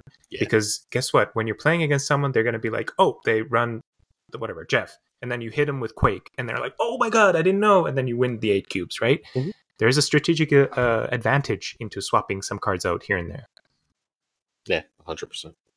I used to run some junk decks and just cut Eliath because my opponent would just retreat if they would die to Eliath, so I could just use that deck spot for something else. There's some really funny things that you can do when like there's such meta tyrants that people will just always respect because they know you have it. So there's some really funny things that you can do to like find ways to put tech cards in because you just know that they're going to leave if they get beat by that card and they think you have it, but I don't have that card. That's part of the frustration for Arishem, right? Because you're like, because they have it, and you're like, but he shouldn't, right? Excuse me, but they shouldn't. They should not have the card that they need in this Arishem deck right now. They shouldn't. The odds of them drawing it after they Loki'd, after this happened, are so low, and then when they do, there's like that extra, like, stab. And you click it, and you see created by Arishem on it, and then you want to flip the table. I lost 16 cubes in a row to generated Kairas. Because the first time I didn't remember Kaira fucking existed. And then the second time I was like, there's no fucking way this next opponent also generated Kaira. They also generated Kaira. That's funny. Also, there's something wrong with how often those decks see Quinjet on 1. There's no way that can be mathematically accurate. It's just bias, man. It happens the exact amount of times it's supposed to. You just feel a lot worse when it does. Fair. Because it is. It's hard. I mean, I talk about this all the time. Yeah. It just happens exactly how much it does, and it just feels really bad because if those ones just dig at you, and you're like, ugh. Like, can you just miss one? Yesterday, in Deadpool's Diner, an opponent dropped Quinjet on turn 1. I just ran. I was like, I don't care what you have. You're playing at -2 energy for the rest of the game with -2 cost to your cards at +1 energy. Fuck you. You win. Have a great day. All right. Any final thoughts about deck building? Let us build something. So we're going to choose either a card, new, unreleased, whatever you want, or a card changed by the OTA. Any preference? Anyone have a card that they're dying to build for? Next week's card. Oh, next week's card doesn't exist. We could even go a couple weeks in advance and do either Hawkeye or Marvel Boy. Or we can go back and do Copycat or even Ajax. You could do Viper. I want to build a Lockjaw deck. A Lockjaw deck? I can do a Lockjaw deck. I tried playing Thanos Lockjaw. I'm gonna say something that might be controversial. I think Lockjaw can go back to 3-2 with the exact same stats, and it would not be that big of an issue. I do not think it would be an issue. I might be completely wrong there, but like it is just as a 4-cost card, even with like the restriction gone, I think that at the time and when Thanos didn't have the Quicksilver nerf, like it was very warranted what they did. I think the power level has risen now enough that it could go back to Wolf.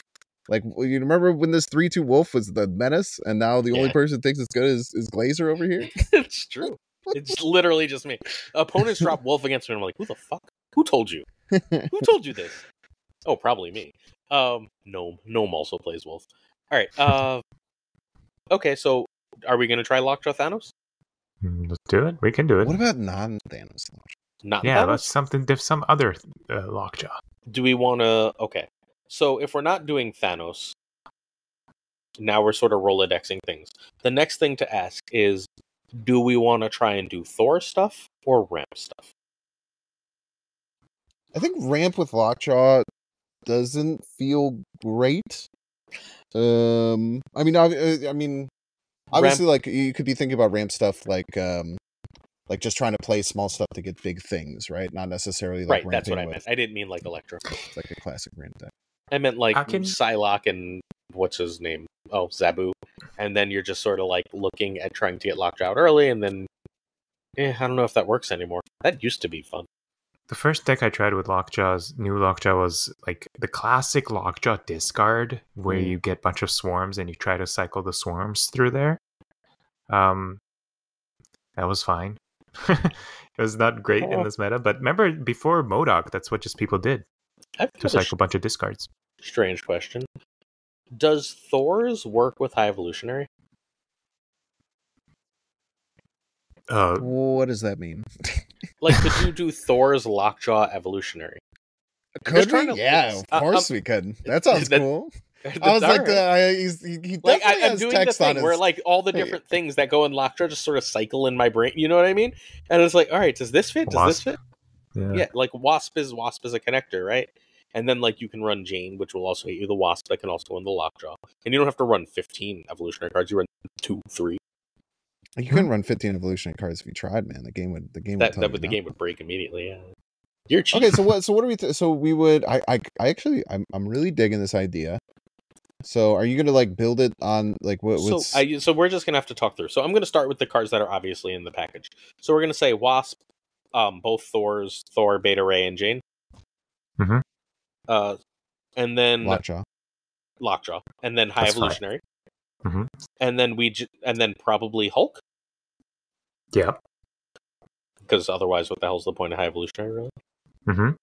I like okay. Cyclops a lot.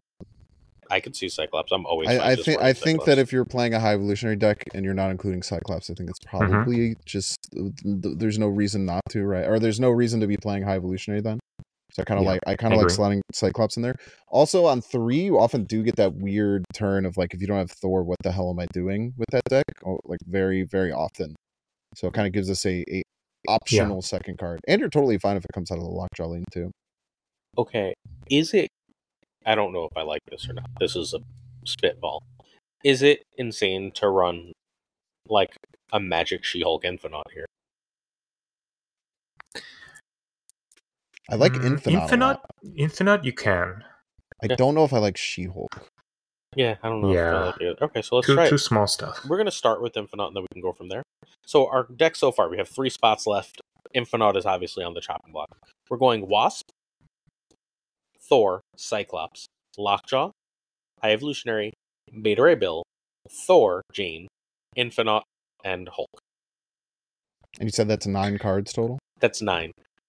But we have no 2-drops and no 1-drops. Yeah, we need a 1-drop, I think. At least you want somebody to cycle. If you can get out the Lockjaw on 4. Would that be Misty?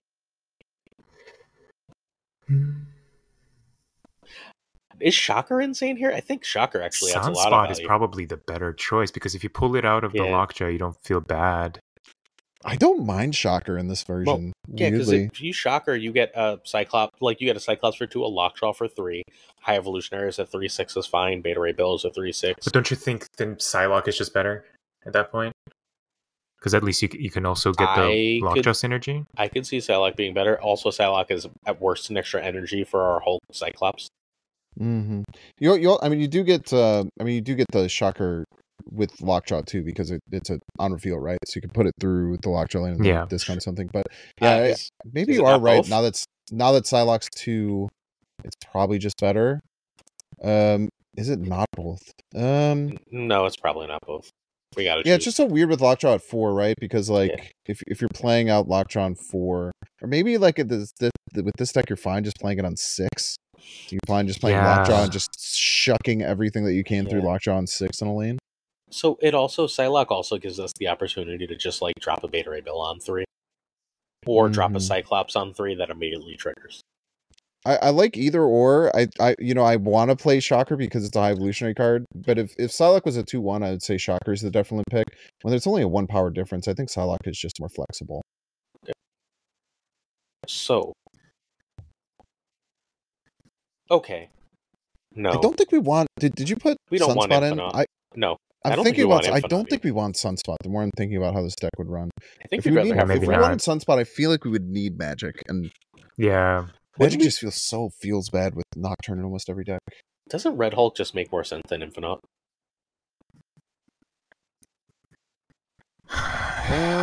Could also be Odin. It's twice as powerful. So, yes, but the second we draw Infinite, it's dead.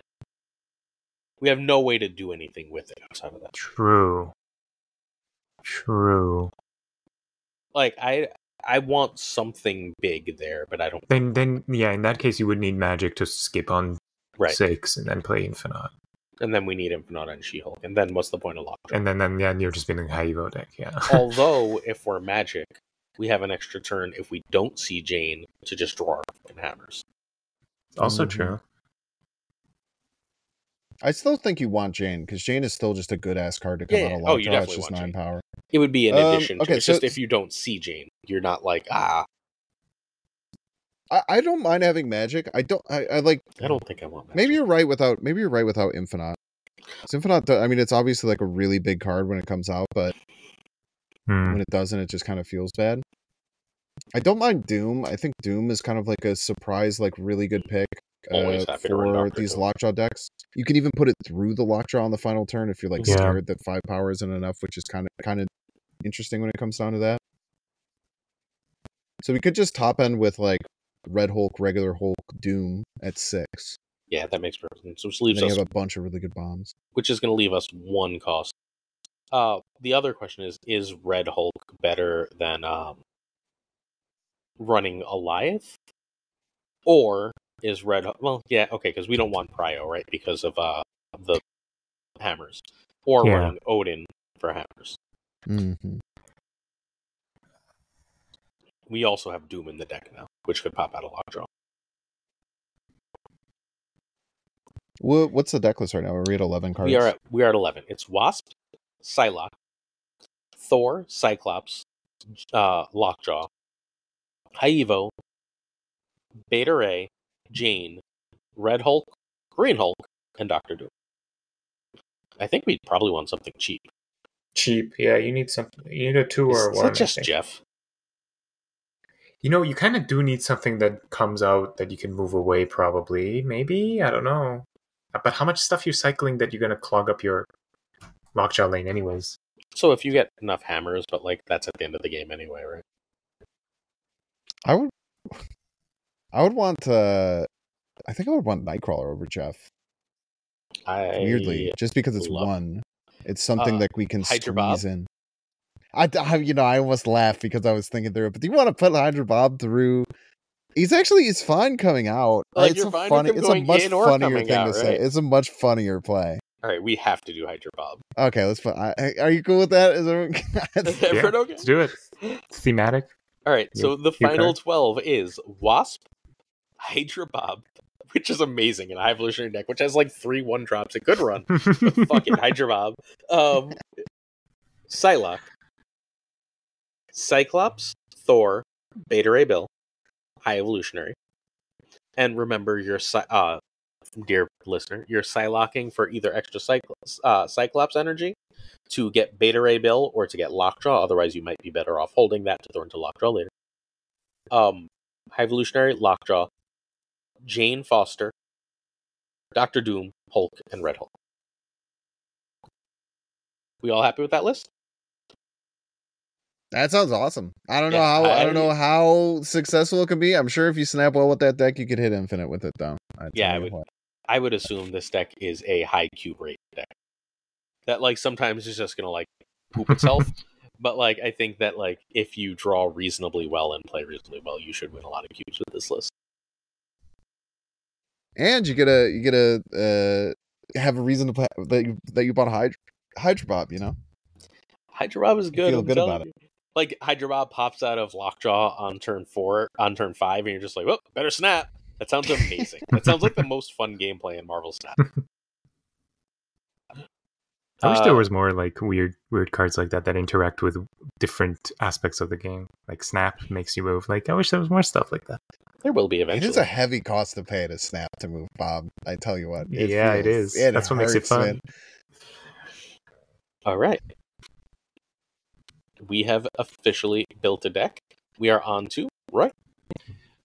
each and every week, our last major segment is Variant of the Week. So we have 3 Variants of the Week for our girl Hazmat, a card like near and dear to my heart, one of the OG combo cards of Marvel Snap.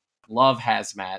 All right, so we'll start over here on the right. Who picked sort of, I don't know, which version of Hazmat that is? Like, I think it's one of the alternate universe Hazmats.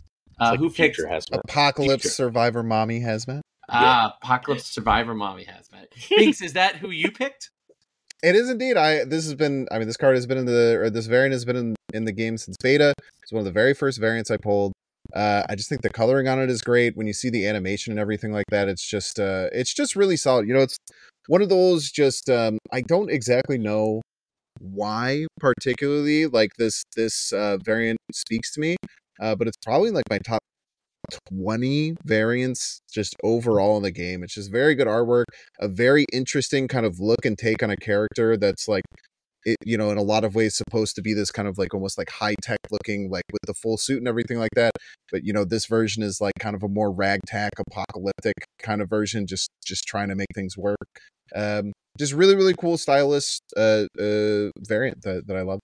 So I run this one because the one I like isn't in the game yet. This one is a cross between a ninja and an Assassin's Creed character, right? Like it's so cool looking. All right. I believe the one on the left here is not in the game. Is this the one you were talking about, Glazer? It is not in the game. I think it's Ink Pulp. Is that the artist? Mm-hmm. All right. So did anyone besides Glazer pick Ink Pulp here? Well, you sort of. I sort of did, but yeah. So I, when this comes out, I think I'm going to trade in my Assassin's Creed Hazmat for it, largely because I think that Hazmat, I want to see what the hell that looks like animated. I think that's just going to look really, really great. I like the contrasting colors. I like, as discussed last week, yellow is my favorite color. But but this Hazmat, like the way it pops with the contrasting colors, I think is really, really great. It's also a little more cartoony, and I tend to really like cartoony art in Marvel Snap, even though I don't in comics, but I really, really like cartoony art. I would describe it as stylized. Like, I prefer the Marvel Snap ones that have like a clear artist style, even if it's not like one of the like famous artists like Pete Tomoko or whatever. It's like very clearly like stylized and like not pulled from the Marvel art archive, which some of the both variants and for all characters and the default art, it just feels like, I don't know, it's in the Marvel Bible. I really do like this one. But the middle one, the real taste, the real enjoyer, the Pixel one, which was one of the 2 that I did name here. So why is the Pixel one great? Okay. Just as a preface, pixels get way too much hate. Agreed. Pixel art was what brought me into this game. There was an advertisement that had pixel art of all the Marvel characters. I was like, whoa, pixel Marvel game? That's cool. Not like that, but you know, this is cool. This is one of the better pixels for sure. Kind of got that Samus vibes as well. If you played some of those old NES games, it's got a nice background too. Pixel variants usually have a kind of bad background usually, and this one has something going on at least. It pops out. I don't know. It looks great. It's visually nice, and it screams Hazmat to me. I like pixel variants. That's it. Yeah, no, like I an agree. Among Us character. That's all I got. I also think that the pixels have been getting better. Like, compare like the early pixels to this like later one of Hazmat, or like the Gambit pixel is also oddly like really good.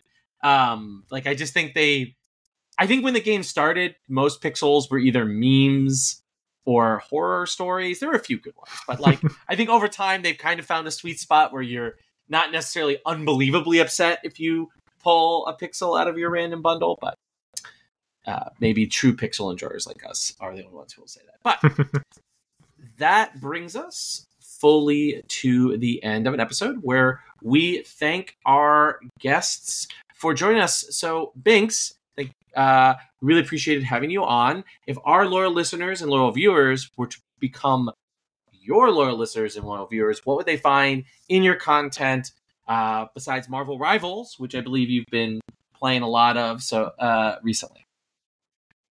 Yeah, I play almost exclusively Marvel Snap on Twitch. Sometimes I play a couple other games here and here, but the YouTube channel, you'll find both. You can watch me fully live on YouTube and on Twitch.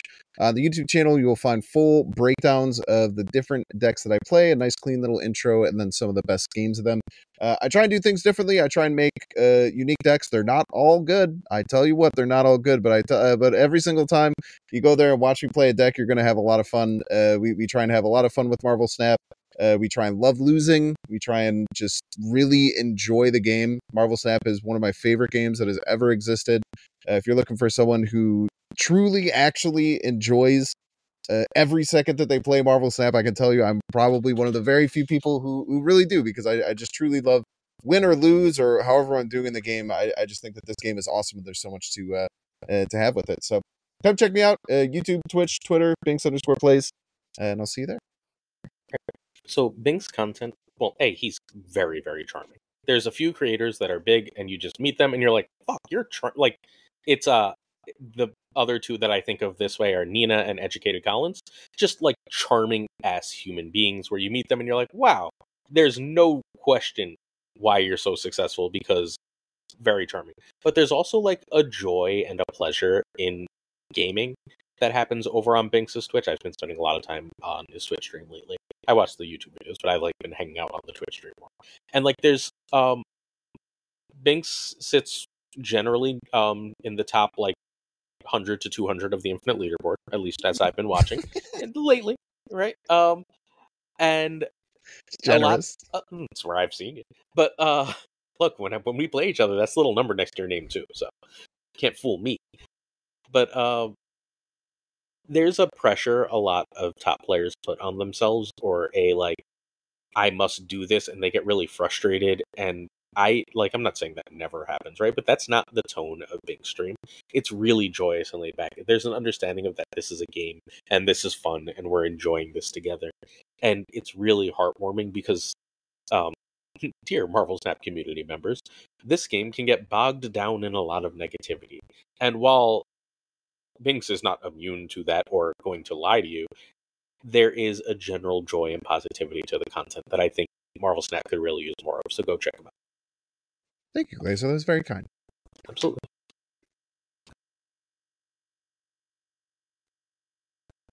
Roy, you muted. All right.